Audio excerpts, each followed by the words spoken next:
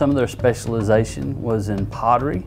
The Mississippian culture, which the Etowah Indians were part of, would have usually contained fragments of seashells as a binder, and that is one way that you can tell Mississippian pottery from other cultural types of pottery, is the inclusion of limestone and seashells.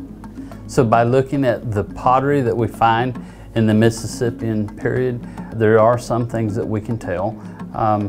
Looking at some pottery, you'll notice that it's decorated with symbols, such as some with crosses in the middle. This cross, anytime you usually see anything crossed within the Native American cultures, it has to do with what they call an axis mundi, or the center of the universe.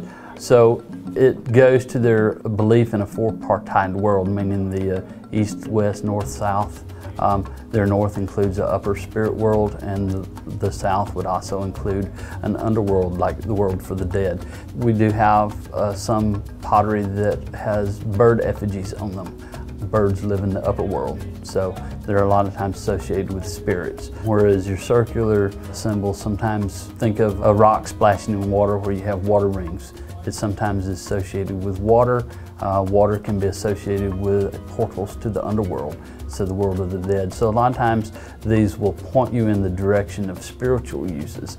We have some here that have holes in them for hanging with strings, so we know that when they were used, they were hung from an item. So this would most likely be a cooking jar that you would hang over a fire, or some type of storage jar. Also, sometimes you will find a pot with a hole in the bottom of the pot.